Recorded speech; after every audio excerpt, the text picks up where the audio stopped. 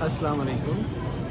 आज की वीडियो बना रहा हूँ कनाडा के बारे में, कनाडा जाने के बारे में कि जब आप कनाडा पहुँच जाते हैं तो वहाँ पे लैंडिंग से लेकर एयरपोर्ट से बाहर निकलने तक क्या प्रोसीजर होता है, इमिग्रेशन कैसे क्लियर होती है और उसमें कस्टम्स के क्या स्टेप्स हैं। मेरी फ़्लाइट जो है इस वक्त कैलगरी कनाडा जा रही है और ये मैं अमेरिका से ट्रैवल कर रहा हूँ। अमेरिकन एयरलाइंस की फ़्लाइट है।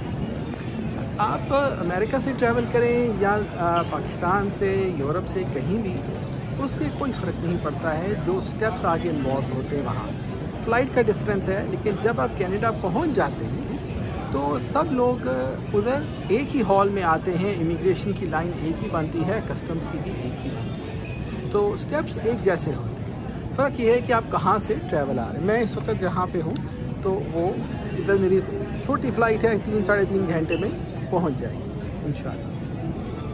कनाडा जाने की तैयारी जब करते हैं इसमें एक अहम बात यह है कि आपकी फ़्लाइट के 72 आवर्स के अंदर 48 से 72 आवर्स यानी 2 से 3 दिन के अंदर आपने ये अराइव कैन ऐप को डाउनलोड करना है।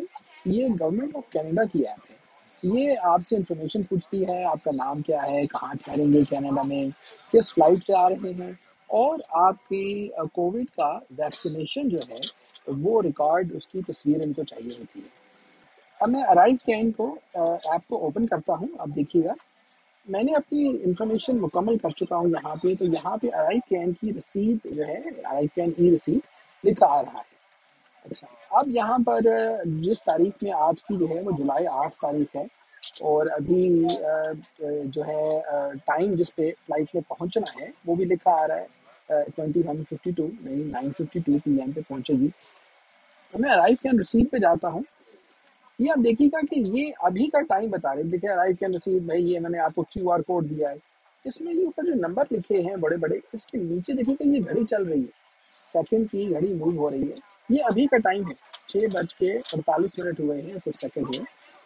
अब जब मैंने चेक इन किया एयरपोर्ट पे तो उन्होंने मुझसे पूछा कि भाई आपने अराइव कैन फिल किया है, तो मैंने उनको ये रसीद दिखाई थी। आप इसको स्क्रीनशॉट भी ले सकते हैं, आपको लाइव में ही चाहिए मोबाइल फ़ोन पे तो आप आपके पास रसीद आ जाती है, ये कोड आ जाता है, स्कैन कोड QR कोड है। आप इसकी पिक्चर स्क्रीन स्नैप ले लें, आपने सिर्फ दिखाना है। यही वो आपसे इमिग्रेशन टाइम भी पूछते अब हैं। बोर्डिंग स्टार्ट हुई है तो यहाँ पे अब रिक्वायरमेंट है अभी जुलाई 2022 में कि आप मास्क के साथ बोर्डिंग करेंगे और जहाज़ में भी मास्क पहन के रखेंगे और उधर टर्मिनल में पहुंचकर कनाडा में भी उन्होंने कहा है आप सब मास्क पहन कर देखिएगा कि सब लोग बोर्डिंग कर रहे हैं मास्क के साथ। जहाज़ में बैठ गए अभी और पैसेंजर्स आ रहे हैं, तो इसका बोर्ड कुछ मिनट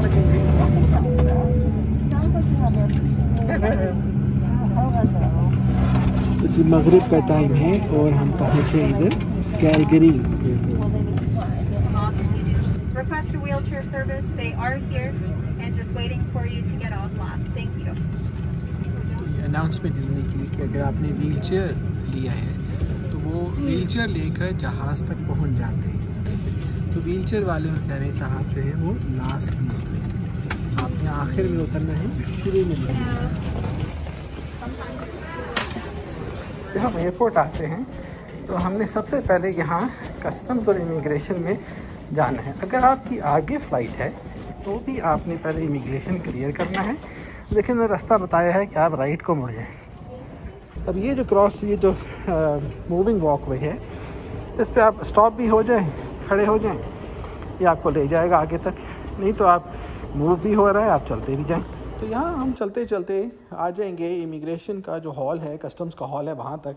इनके स्टाफ के लोग खड़े होते हैं, बता देते हैं कि भाई यहाँ लाइन में आ जाएं। वो इसलिए कि जो सवालात इमिग्रेशन और कस्टम्स ने पूछने हैं वो यहाँ उन्होंने कंप्यूटर स्क्रीन लगाई होती है, वो आपसे इनिशियली पूछ लेती है।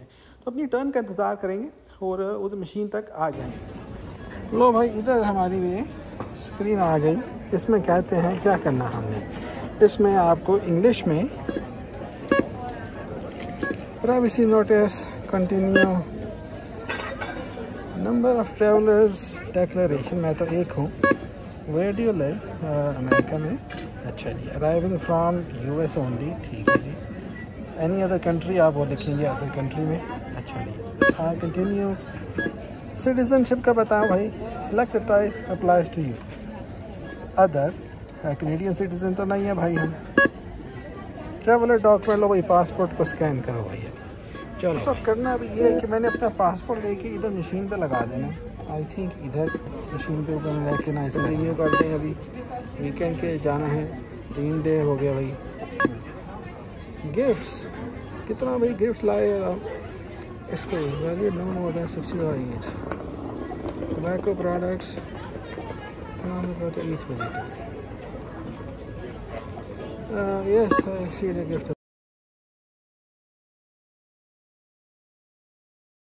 See the gift allowance. We are breaking into Canada. Commercial goods नहीं भाई, firearm कोई नहीं, commercial goods कोई नहीं, raw material, raw meat कोई नहीं, currency more than 10,000 Canadian वो भी कोई नहीं। चलो भाई, unaccompanied good, unaccompanied good भी कोई नहीं है भाई। फार्म भी विज़िट नहीं किया मैंने और विज़िट करना भी नहीं है। नो, कुर्बानी नहीं देने जाना भाई फार्म पे। भाई अभी क्या कहते हैं, do you currently have a cough breathing situation going on? नहीं भाई, अल्हम्दुलिल्लाह खैरियत है। चलो भाई, any traveller in your group bringing you to Canada cannabis, भांग ला रहे? नहीं भाई नहीं ला रहे भांग।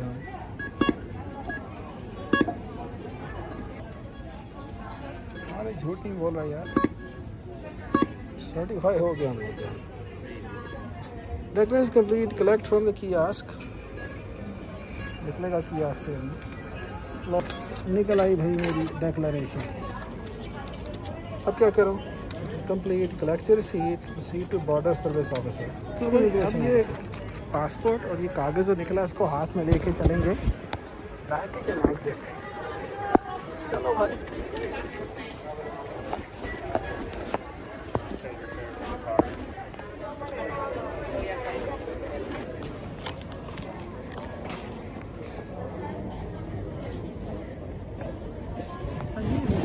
सही है।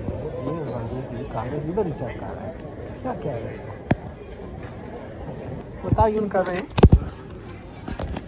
कि आपको लाइन में लगने की ज़रूरत भी है कि नहीं।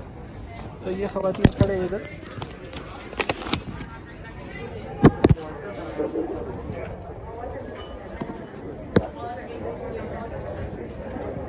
अच्छा, देखते हैं क्या पूछते हैं। इधर लंबी लाइन है। लास्ट टाइम वैंकूवर आया था तो बहुत लंबी था, माहौल भी बड़ा था, लाइन भी लंबी थी। Hello, how you doing? Good, how are you? Good, thank you. Next, I'm going to give you this back. Can you just follow that yellow arrow down, please? Okay. Sorry. तो भाई हमने कहा आप yellow arrow follow कर लें। तो अब हम येलो एरो फॉलो करेंगे, देखेंगे वो क्या कहते हैं।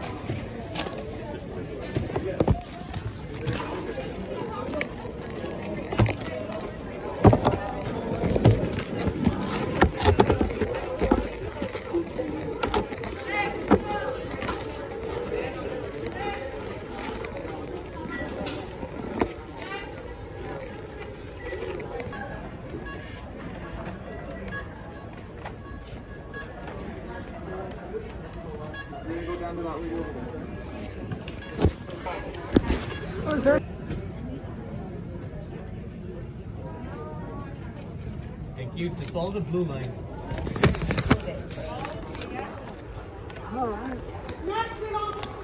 लो भाई, उन्होंने कहा कि भाई $60 पर गिफ्ट था। मैंने चढ़ानी था, जल्दी में किया है। वो क्या कहते हैं, $60 पर गिफ्ट। टीवी मॉनिटर लगा है, ये बताता है कि आपका सामान किस बेल्ट नंबर पे आएगा। अपनी फ़्लाइट का नंबर देखें, जिस शहर से फ़्लाइट आई है उसको देखें और आगे बेल्ट का नंबर चेक करें। तो भाई अब हमने देखना हमारी फ़्लाइट किधर से आ रही है। यहाँ पे आप देखो नहीं है, तो यहाँ स्क्रीन लगी है, आपको देखेंगे यहाँ बताएंगे न्यूयॉर्क से ये वेस्ट जेट की फ़्लाइट आई है ऊपर, ये नंबर 3 बैगेज के लिए। तो आपने देख लेना है कि भाई आप जिस फ़्लाइट से आए आपका सामान उतरता है, अपना सामान पकड़ लेना। जब मेरे पास सामान नहीं है, मैं सिर्फ मैं 3 दिन के लिए आया, बस हैंड कैरी बैग है मेरे पास। तो ये लेकर अब हमने, जब आप ले लेते हैं, आप देखेंगे कि ये एग्जिट लिखा है सामने। तो ये सामने जहाँ एग्जिट लिखा, उधर ये कस्टम्स वाले खड़े होते हैं।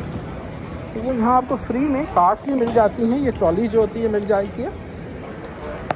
अगर आपको आने में देर हो जाती है इमिग्रेशन पे, आप देर से आएंगे तो आपका सामान वो उतार के बेल्ट से नीचे रख देंगे, क्योंकि बेल्ट चलना बंद हो जाती है कुछ देर के बाद।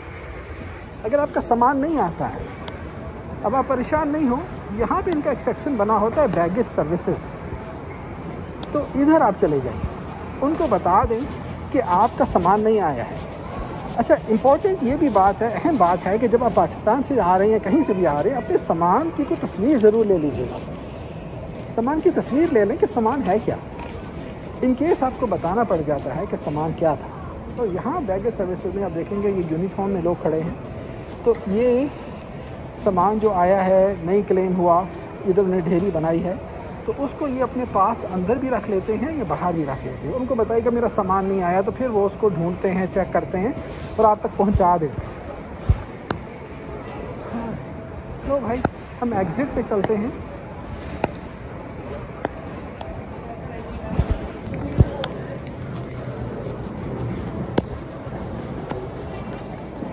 हमें पूछते हैं इमिग्रेशन वाले, कस्टमर वाले क्या कहें। ये मेरा फॉर्म आ गया। Hello sir. Thank you. Thank you. लो भाई, हम एग्ज़िट हो रहे हैं। अब माशाल्लाह आप कैलगरी अल्हम्दुलिल्लाह पहुँच गए। ये अब हम सिक्योर एरिया से निकल आए। अच्छा भाई, अस्सलाम वालेकुम।